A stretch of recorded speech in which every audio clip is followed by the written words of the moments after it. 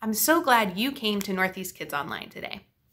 All summer, we've talked about how we can live with confidence. We feel confident when we practice really hard for a big game or performance. We know that after all that hard work, we can go out and play our very best. We feel confident when someone says something really nice about us. But there's a reason we can have true confidence that nothing in this world can ever take away. Confidence is learning to see yourself the way God sees you. God loves you. He's always with you. He knows that you can make a difference in this world as you show his love to others. We'll talk more about this confidence in just a bit. But first, let's all worship our awesome God together. I was lost with a broken heart. You picked me up, now I'm set apart. From the ash I am born again, forever safe in the Savior's hands. You are more than my words could say. I follow you, Lord, for all my days. Fix my eyes, follow in your ways. Forever free in unending grace.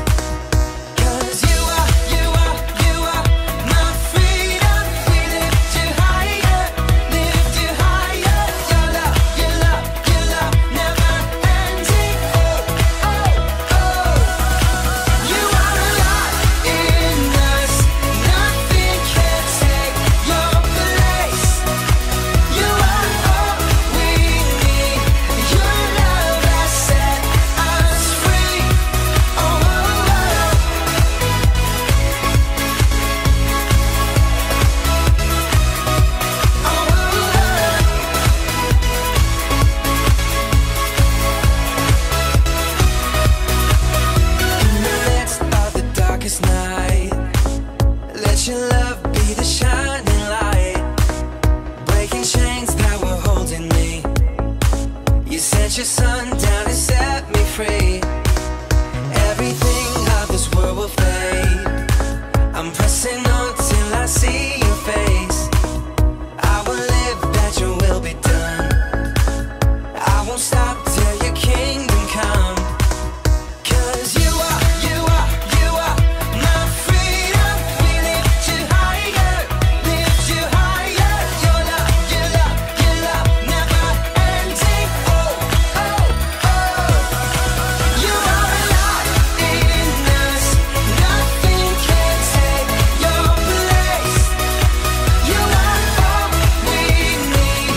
Your love has set us free.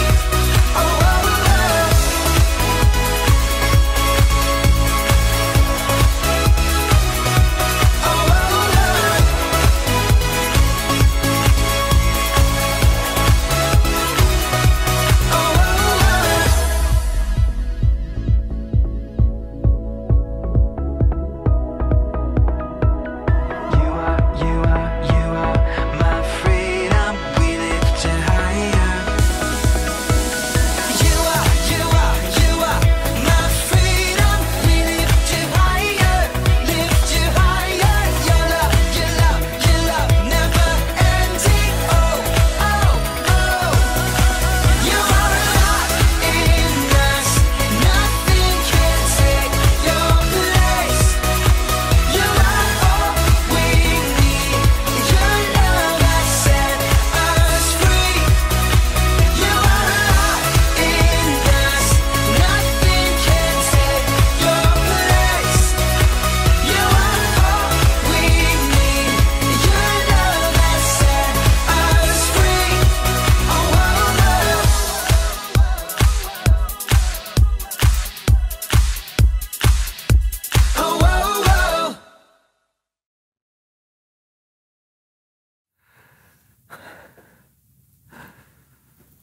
One more. I did it. I did it. I did it. Oh, wow, you finally completed your pyramid. Yes. You've been trying to do that for like years. Great job, bud. Thanks.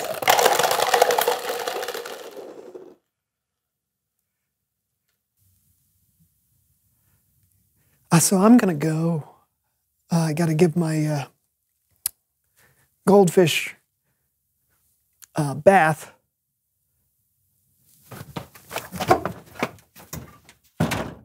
Sure. See ya.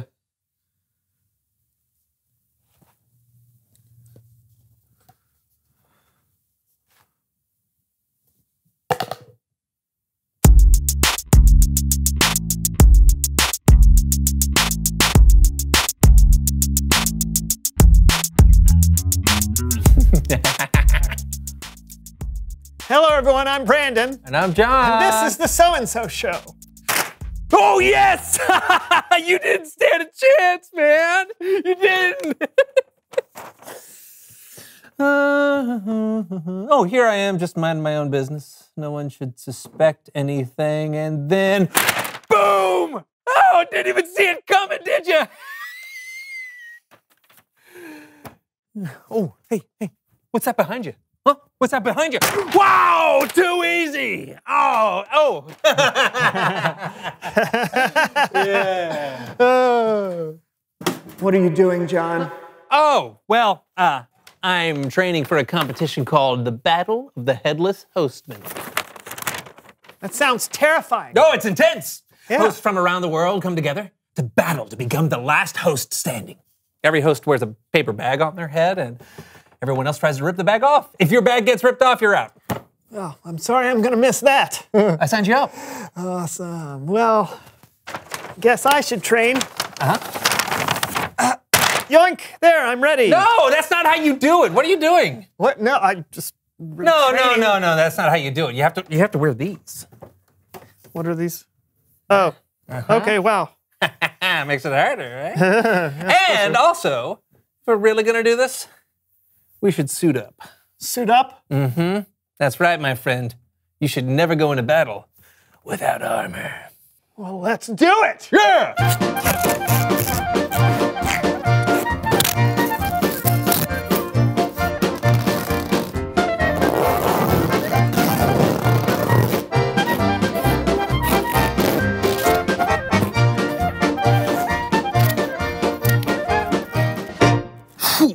Ready?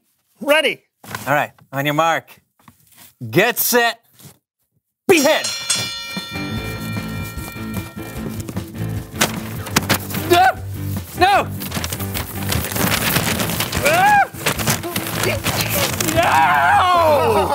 Did we get it at the same time? Yeah, we sure did. Oh man, okay, we gotta do it again. 2 out of 3. All right, ready? You gonna call it? Yeah. Okay. Go! Oh, no. This is easy. Ow! Oh, the tape was ripping off my arm hair. All right, that's 2. Okay. You win. Wow. That's well played. You will be a worthy adversary. Thank you. It's Bible story time with Kellen.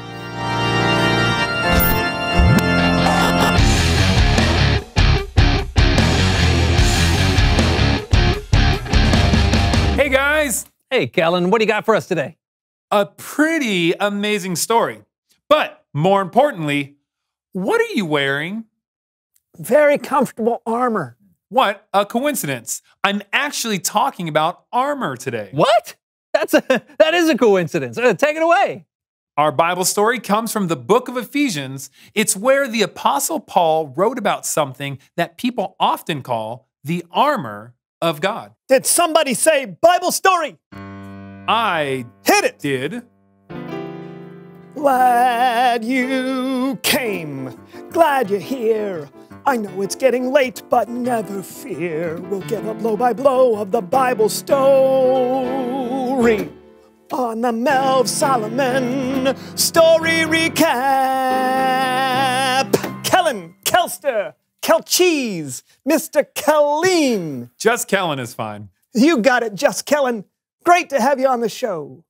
You know, it's not your show. Tomato. That doesn't make any sense. Potato. Hey, you know, speaking of starches, my brother-in-law Greg is over there on the ivories. Say hello, Greg. I eat mashed potatoes for breakfast when I'm nervous. Oh, Greg, All right, Melv. Say no more, Kellen. You just tell the story and I'll give you some very subtle musical interpretation. Subtle? Yeah, like my suit. Right. Okay, so Paul wrote, "Let the Lord make you strong. Depend on his mighty power. Put on all of God's armor. Then you can remain strong against the devil's evil plans."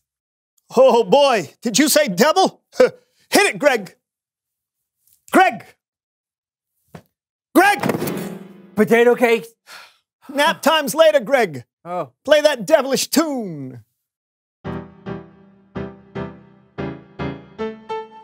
Do you know the devil? He's not a friend of mine. He cheats at Parcheesi, the opposite of kind. You gotta be ready for when he pulls your leg. Not a good thing about him, except he makes a really good egg and fruitcake. Back to you, Kellen. Thank you. Paul reminds us there are things in this world that we can't see that can make life really tough. Things like temptations or thoughts that tell us we're not good enough. We can't fight those things by ourselves. We need God's help. And Paul wrote, we can stand up to anything when we put on the armor of God. The armor of God? Yes. Huh. Must be heavy, right, Greg? Greg!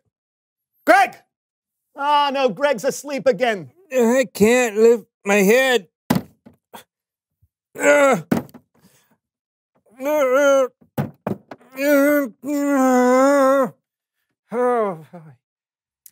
don't think Paul meant that kind of armor.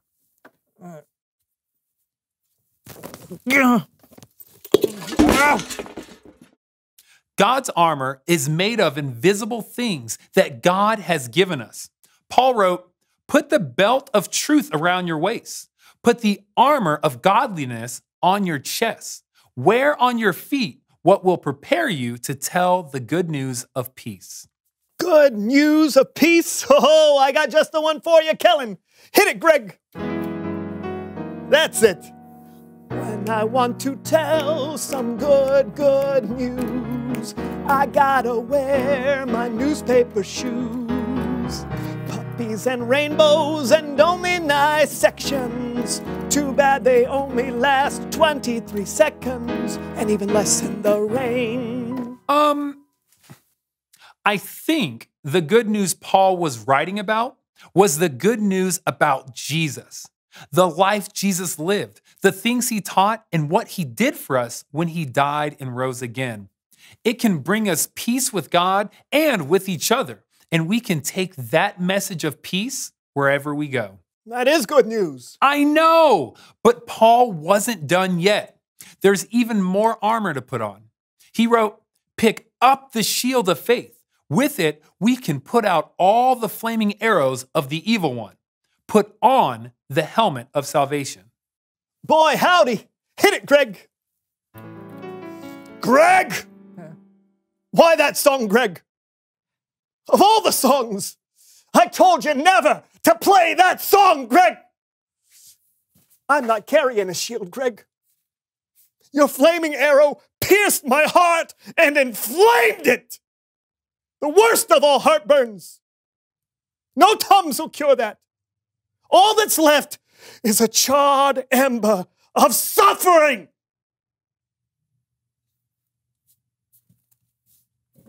What you got next, Kellen? That was a little mean. I know, right? See, Greg? Even Kellen agrees with me. No, I mean how you yelled at Greg just now. That's just how we communicate. That's not healthy. Our therapist said the same thing. Funny. Finally, Paul wrote, "And take up the sword of the Holy Spirit." And the sword is God's word. There are things out there that we cannot see. Words people say, thoughts in our minds, feelings in our heart, stuff that can hurt us.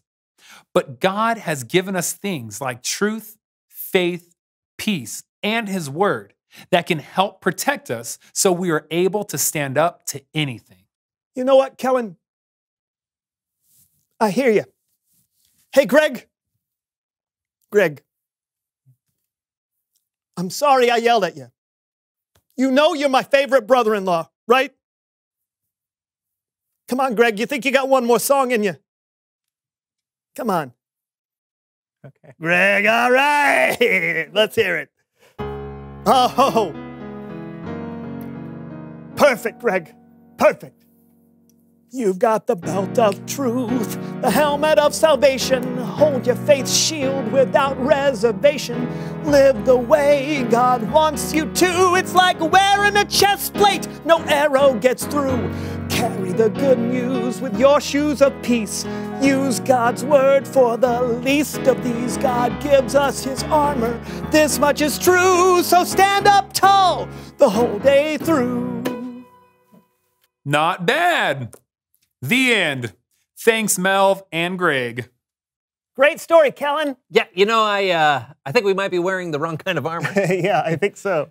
I mean, it might work for whatever it is you were doing, but if we want to live with confidence and stand up for what's right, even when it's hard, we need to remind ourselves of all the tools God has given us. We need to put on his armor. It's good stuff. Thanks, Kellen. No doubt. I'll see you next time. So, how do you put on God's armor? I mean, I'm not sure we have enough duct tape. I don't know. Maybe we're already wearing it and we just can't see it. Huh. Or maybe it's not literal armor. It just represents the tools God has given us to stand strong. Would I be able to feel it? Reveal the question. When is it hard to stand strong? Maybe when you feel like you're not good enough. Yeah, or maybe when you're worried what your friends might think. Or when everyone is saying that the kind of music you listen to is bad, but you know that it doesn't matter what everyone thinks and that your music is really awesome. I'm telling you, prog rock square dancing is not a thing. Yes, it is. Talk about it together. When is it hard to stand strong? Yeah, and thankfully we know that God has given us all kinds of things to help us stand strong for him, for ourselves, and for others. That's all we got today. We'll see you next time On the So-and-So Show. Man, what Paul wrote in his letter is really true. It's so good to know that God has given us strong armor to protect us and keep us safe. I mean, sure, you're not wearing an actual helmet and carrying an actual shield. This isn't about the kind of armor that you can see with your eyes, but the way you trust God and make choices to honor him will protect you. It's like you're covered head to toe in strong, shiny metal. Let's remember our bottom line. Use what God has given you to stand strong. We're going to face trouble in this world. Unfortunately, difficult things will come our way. I mean, take a look at the past year we've had. So much trouble and heartache and sickness. The good news, though, is that God's armor will prepare us for troubles we can't see. His armor will help us stand strong. Paul wrote that God's word is like a sword. That means it's sharp. It points to the truth. When the voices inside your head try to tell you you're not good enough, smart enough, or that you don't matter, your sword can help you fight back with the truth. The truth is, you do matter. The truth is that God does love you. He loves you so much that he sent Jesus to die on the cross for your sins, so that you could have a relationship with him that will last forever. Whatever comes your way, gear up. You'll be ready. God will help you stand strong in the armor he's given you. Thank you guys so much for joining us for Northeast Kids Online. And we can't wait to see you again next week. Bye, y'all.